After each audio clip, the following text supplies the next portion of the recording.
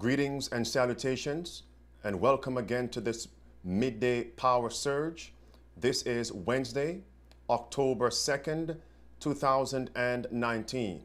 Our thematic scripture, Psalm 55 and verse 17, evening, morning, and at noon will I pray and cry aloud, and he will hear my voice. Welcome one, welcome all to this midday power surge.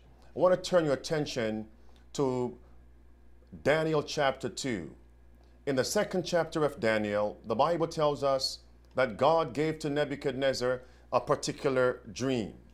And in that dream, Nebuchadnezzar saw the image, head of gold, chest and arms of silver, belly and thighs of brass, legs of iron, feet of iron and clay, and the stone smites the image on its feet. And the stone represents, in a large sense, the second coming of Jesus. Nebuchadnezzar understood that Babylon would fall. His kingdom would come to an end. As a result, Nebuchadnezzar, not wanting Babylon to fall, not wanting his kingdom to come to an end, the Bible tells us Nebuchadnezzar erected an image of all gold. Image of all gold. Then he forced people to worship falsely universally.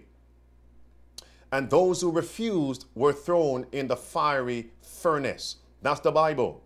This brings us now to a last day application in Revelation chapter 13, verse 13 through verse 17, where we see, in order, brothers and sisters, to combat calamities, the fire is in verse 13, a false day, a false system of worship will be enacted, and people will be coerced, forced to worship falsely, the image of the beast. All right, friends, the image.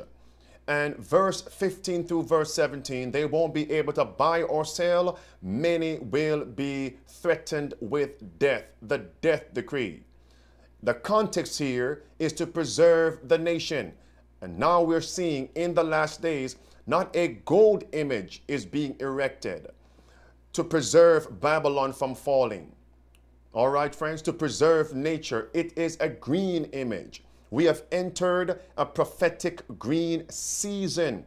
And once that Sunday law is enforced to combat climate change, the second coming of Jesus Christ will indeed take place, just as we see in Laudato Si, paragraph number 237. Since we have covered this in the past, I'm simply touching on these points to bring out a very important point, and then we're going to close. Now tell me, those of you in the chat room, the forum, I haven't forgotten you, tell me, based on scripture, what does green, the color green, represent? What does the color green represent based on scripture? All right, green. It represents faith. Faith. And what we're seeing, this green image, Sunday, false worship to combat climate change, this green image, faith, is putting faith in man. It's a counterfeit faith, counterfeiting Revelation chapter 14 and verse number 12. Now we're hearing the Pope claiming Laudato Si, himself is the ark of safety. He is the modern day Noah. Take a look at this, my friends.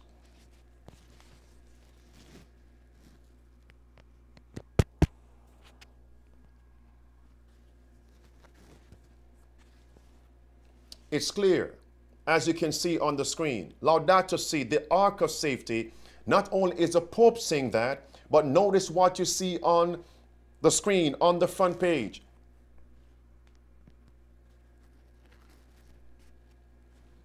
We in the great ark should heed the Pope's warning on the environment. It's clear.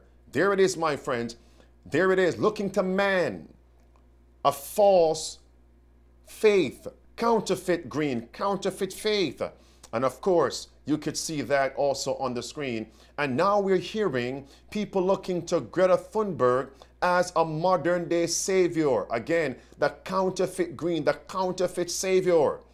And that's why the Pope also said he is the modern day Noah, the modern day Moses. We covered that a few days ago during Midday Power Surge. The counterfeit green, the counterfeit faith. Wake up, my friends. It's happening all around us. There it is.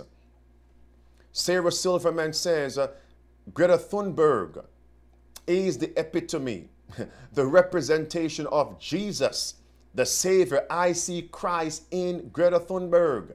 He's our Savior. She's our Savior. It's all over, my friends. And notice now, write down Matthew chapter 15. In Matthew chapter 15, the Bible tells us, Jesus says in verse 9, for in vain do they worship me, teaching for doctrines what? The commandments of men. Can you see it now, friends? Putting their trust in man.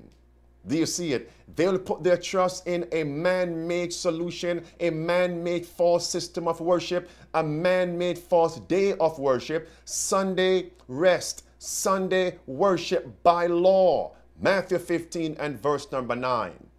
What are your thoughts, my friends, in the forum, in the chat room? Notice now, recently, September 30th, Church of Sweden proclaimed Greta Thunberg successor to Jesus Christ. It's clear where we are, my friends, based on Scripture. Now, what are those two documents? Now, let me just say this. Let me just say this, my friends. It's clear that a Sunday law is right upon us. Very, very clear. Do you believe a Sunday law is right upon us to combat the ills of society, climate change, morality, etc.? And do you know, once the Sunday law is enforced, that is the final test for all of us? Those of you in the forum, when the Sunday law is enforced, that's the final test for all of us. At that very moment, we make our decision, and that decision will be a final decision. At that point, we'll either be sealed, saved, or seared, marked for damnation.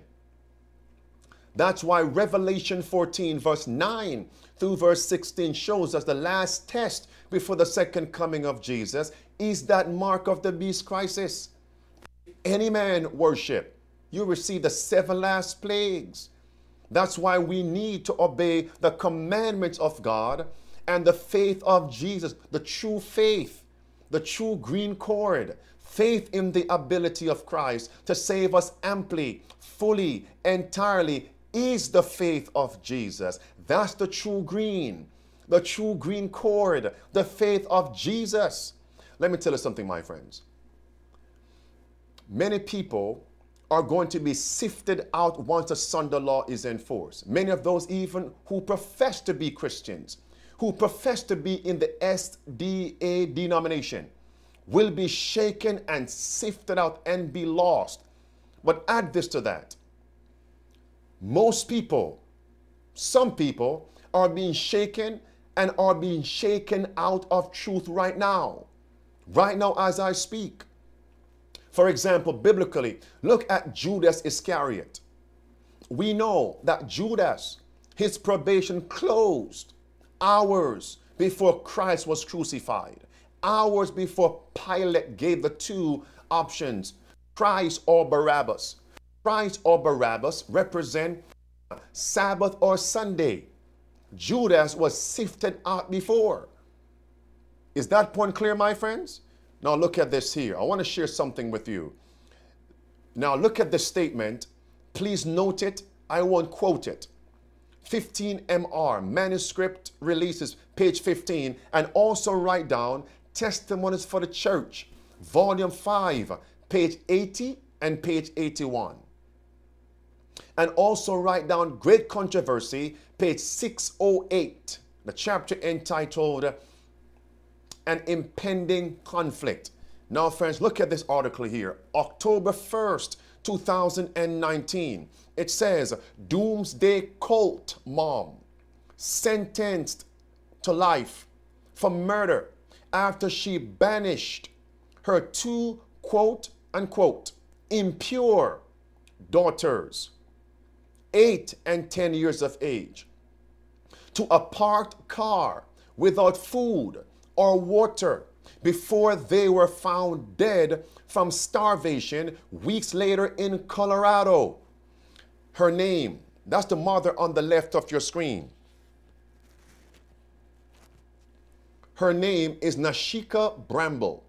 Nashika Bramble was sentenced to life in prison without parole on Tuesday in the deaths of Michaela Roberts, seen on the left in the right-hand photo.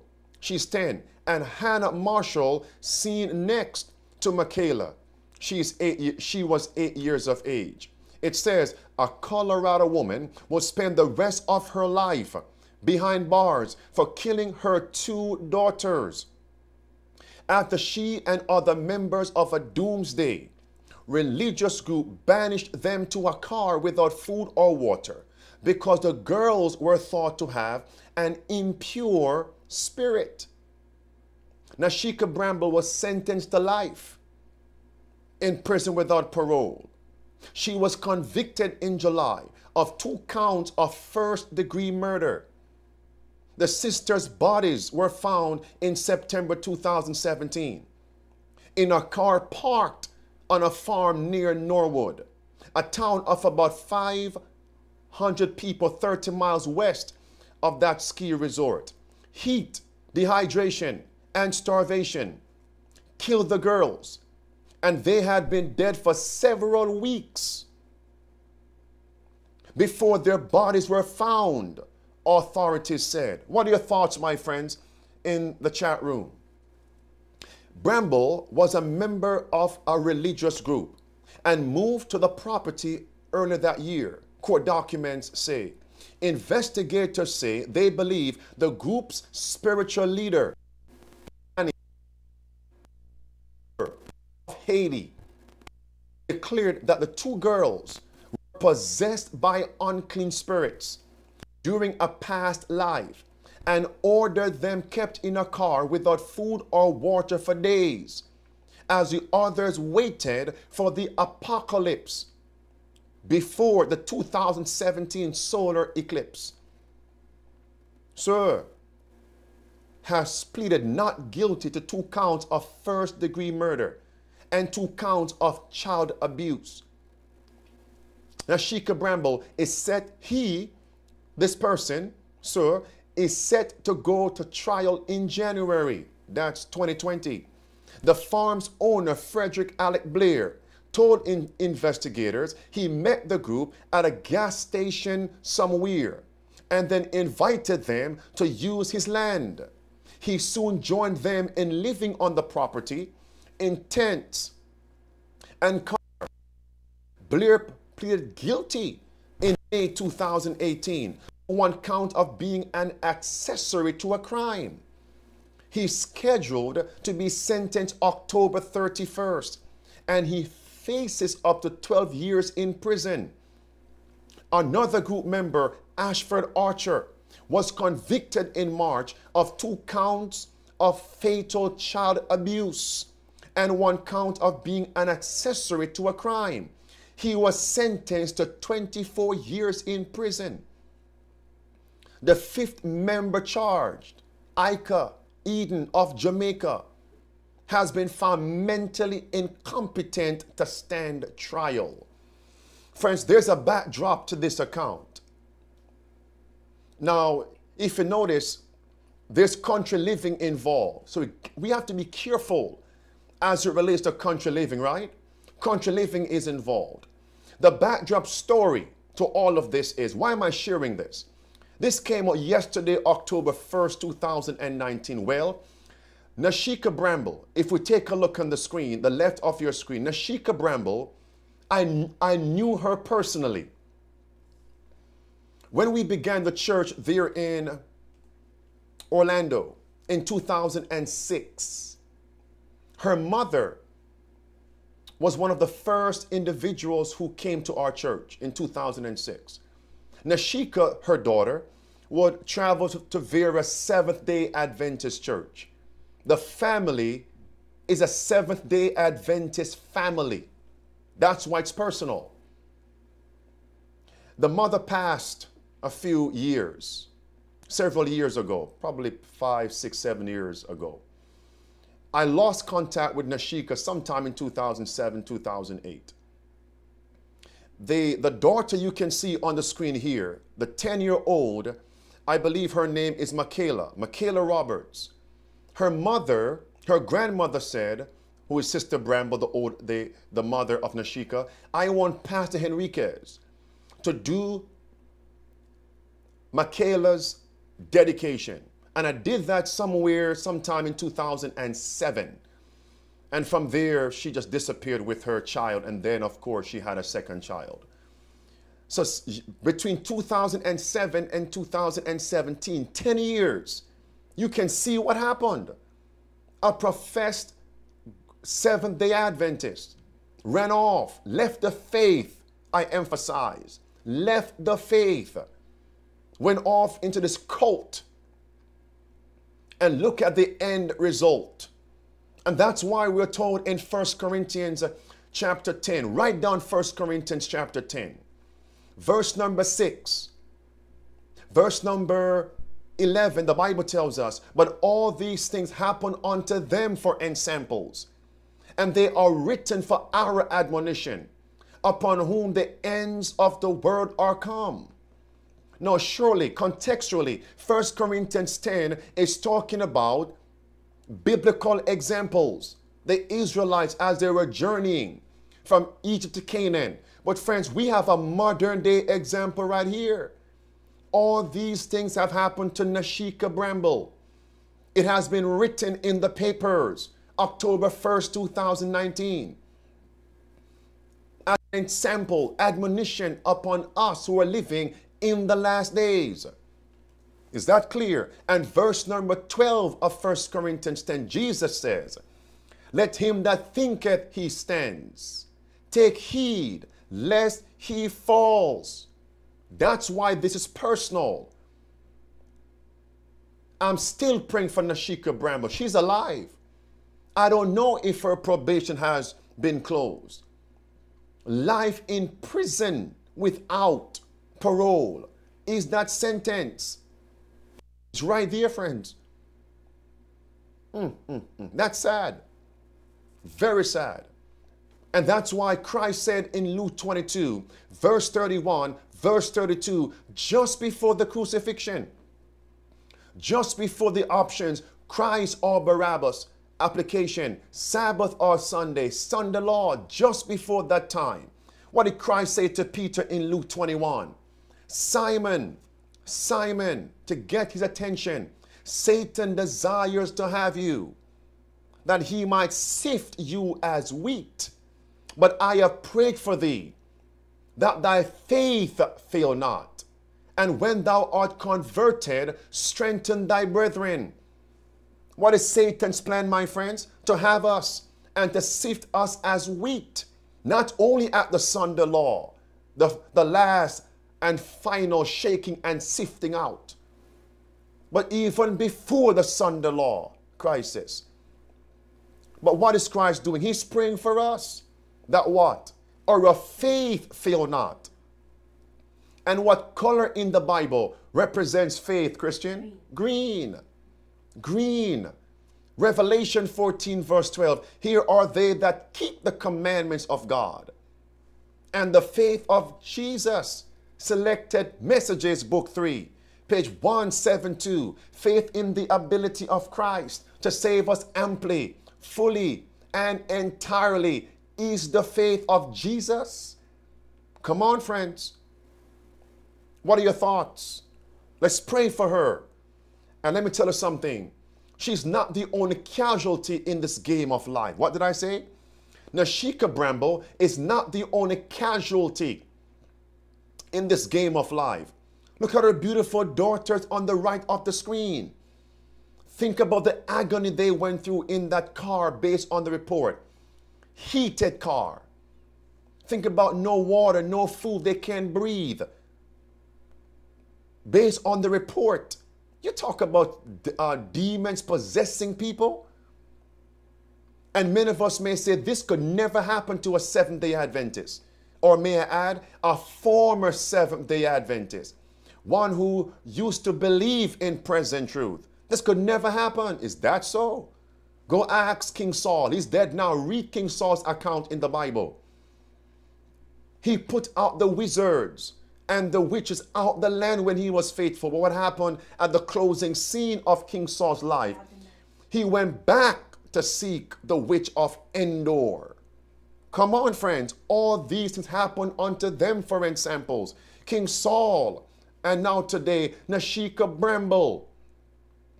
I can't stop looking at her children on the screen in front of me. Where did she go wrong? Where were her friends?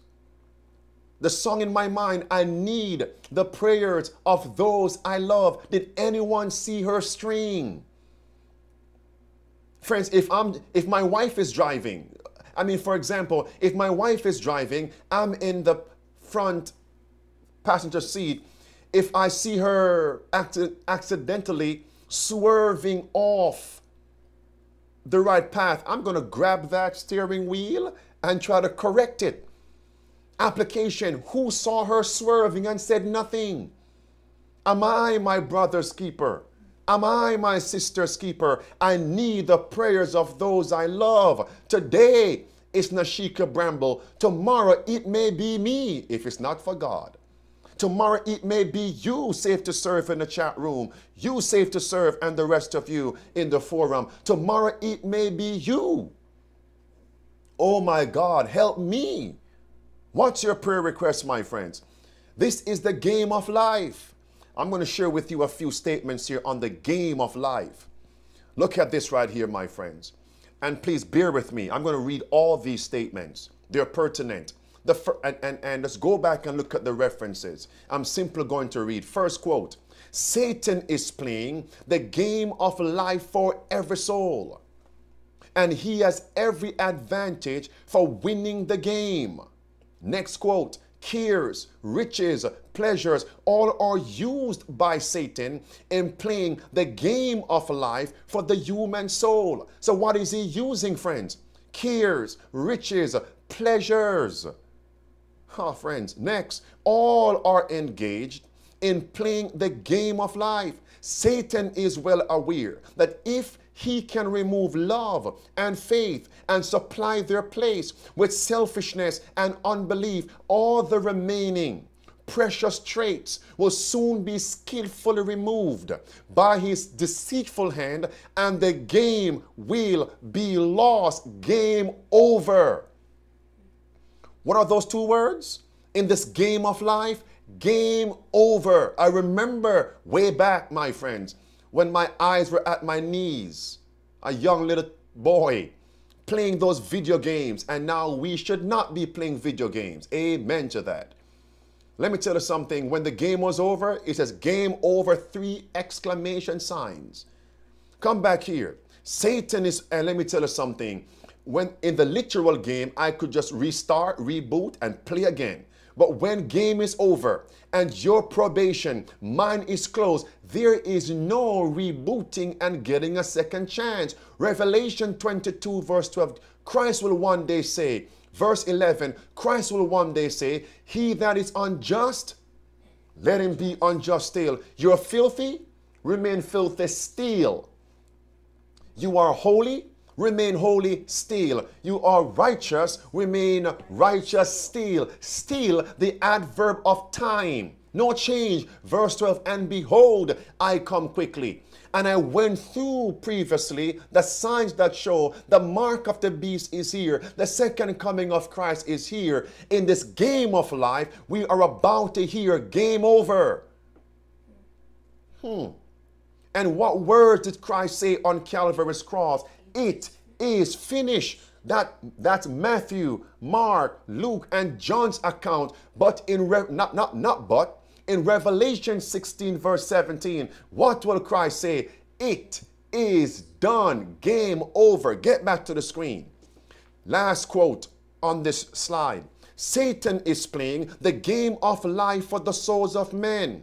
Those who are doers of the words of Christ will find that they will have to watch and pray. Midday power surge. That's why we are here.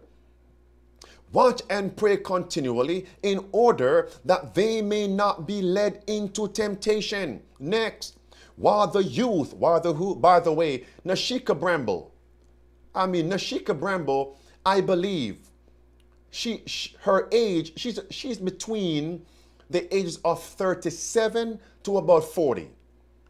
37 to about 40. Come back here, friends.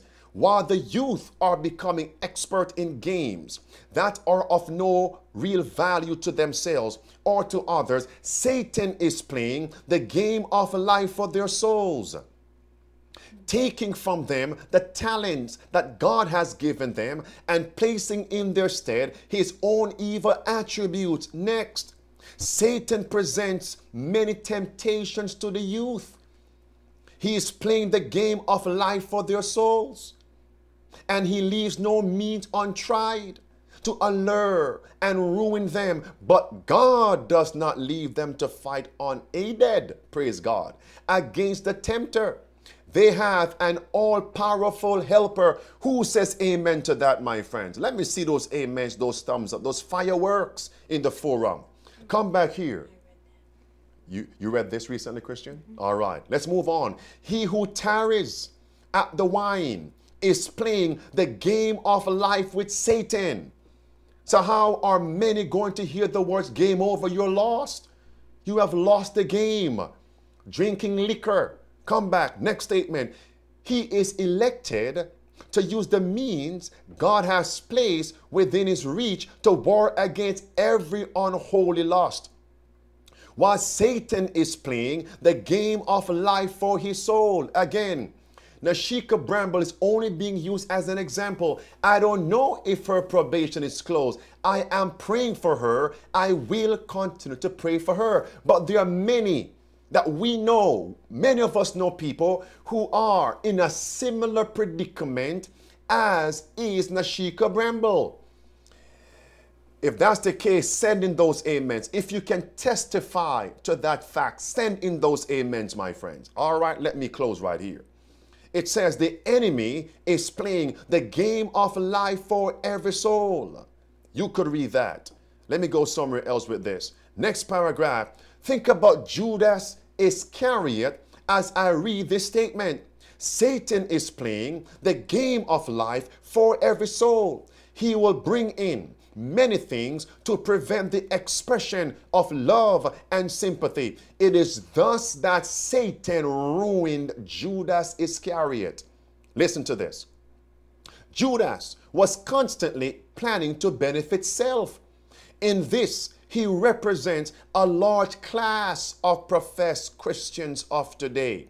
Therefore, we need to study his case. Study his case. We are as near to Christ as Judas was near to Christ. Yet if, as with Judas, association with Christ does not make us one with Christ, if it does not cultivate within our hearts a sincere sympathy for those for whom Christ gave his life, we are in the same danger as was Judas Iscariot of being outside of Christ while professing to be with Christ. Outside of Christ, the sport of Satan's temptations.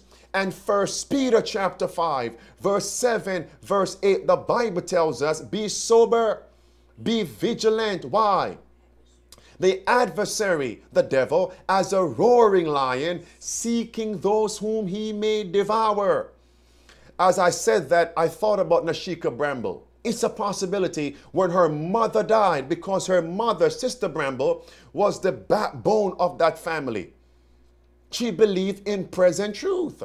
Maybe, I don't know, when her mother died, she took it hard and went overboard. But again, where were the other SDA people who were attending those churches Nashika was attending?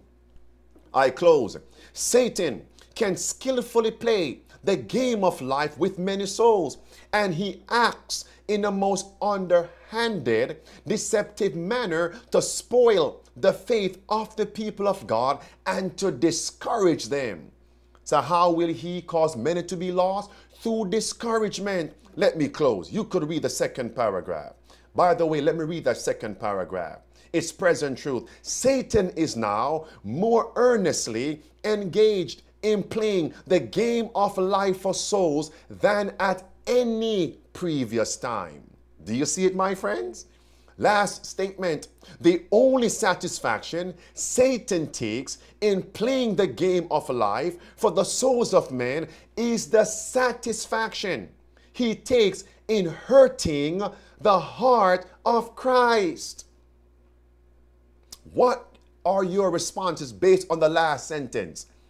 While he's destroying us, he's laughing at Christ because he knows Christ loves Nashika Bramble.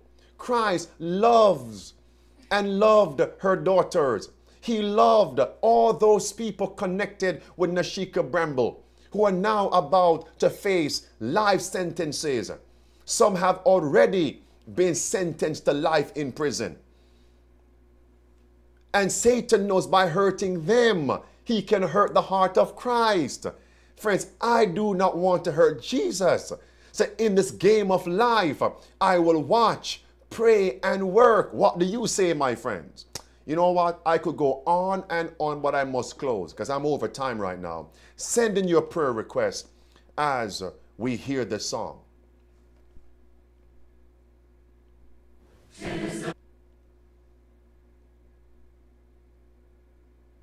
Take a listen.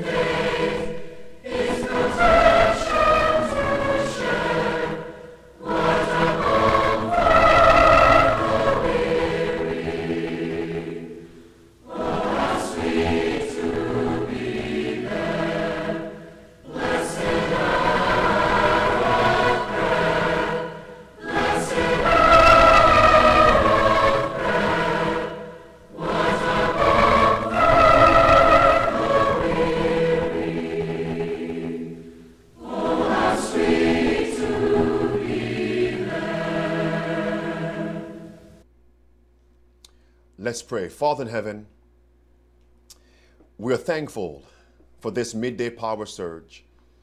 Father, we pray for Nashika Bramble, for her conversion, and for those implemented in this serious crime and crisis. I pray for all others who are like Nashika Bramble and others in the same or similar predicament. May we watch, pray, and work. May we become converted and remain converted. Hear the prayer request from your people and save us, we pray. Bring us back tomorrow for midday power surge. Save us as we see the end right upon us in the name of Jesus Christ. Amen. Maranatha.